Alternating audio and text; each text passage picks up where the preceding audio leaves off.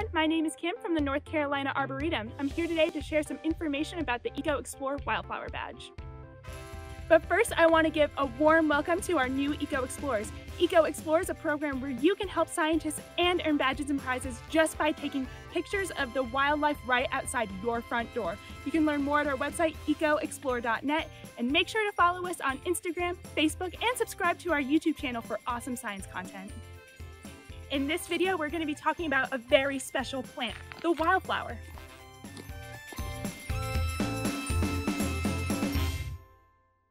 Springtime is my favorite season of the year. The earth wakes up from its coldest, darkest season and gives us the most vibrant, bright, and herbaceous time of the year. As an old saying goes, April showers bring May flowers. There are so many different types of plants on earth, yet not all of them have flowers.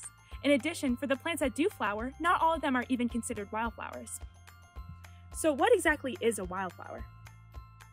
The first thing that I think of when I hear the word wildflower is the word wild. Something that's wild would be considered not domestic or cultivated. So a wildflower then must be a plant that's flowering that is not grown intentionally, like in a garden or in a yard. The other thing that stands out to me in the word wildflower is the word flower. Flowering of plants account for 80% of the plant kingdom. The flower is one of the greatest inventions nature has ever made. They can be bright, showy, and flashy,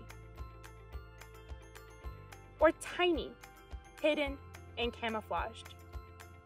They can have amazing floral scents like honeysuckle, or they can smell rotten like trilliums.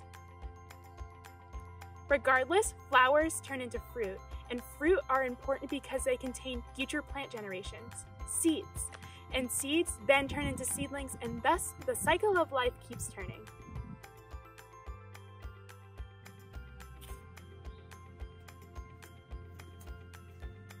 What a beautiful wildflower. I wonder who this is. We'll need this to help us figure out who our wildflower is. Field guides can be especially useful to help you identify your wildflowers because they can tell you information such as when your wildflower will be blooming and where your plant's range is. When trying to identify your wildflower, take some notes of the following information. Is your flower a typical flower shape like a fleabane daisy?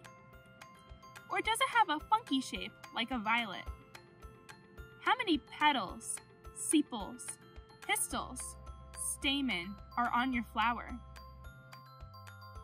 Is your flower solitary, like bloodroot? Or are there multiple flowers on the same plant, like a jewelweed? What do your wildflower's leaves look like? Are they jagged, like a dandelion? Or are they feathery, like yarrow? What are the stems like? Are they woody, like forsythia? Or are they herbaceous, like a daffodil? Let's see who our wildflower is. Looks like we have a low-growing wildflower with a square-shaped stem, opposite-facing leaves, and a bunch of pinkish-purple tubular flowers clustered at the top. You know, I bet this is dead nettle.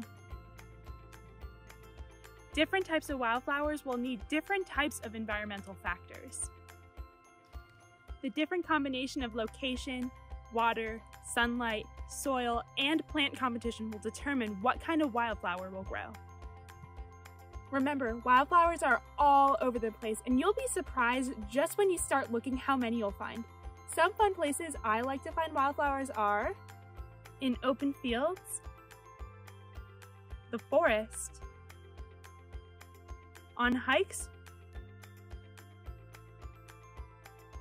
or even growing between the cracks of a sidewalk. Just remember, not all flowers are big and flashy. Some are teeny tiny. Some blend in with their environment really well. They blend in so well that you'll feel like a pirate finding gold when you see it.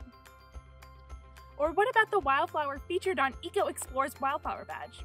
Do you have any guesses as to what it could be? If you said trillium, you are correct. Trilliums have a distinct 3-sepal, 3-petal floral shape. North Carolina also has the fire pink, beach blanket flower, wood sorrel, jack-in-the-pulpit, swamp rose, birdfoot violet, and coney bells. North Carolina has no shortage of impressive representatives from the orchid family. In fact, one of my favorite wildflowers comes from this group. It's the pink lady slipper orchid. They can be found all over North Carolina, and sometimes I like to imagine if fairies would like to wear them if they were a real slipper.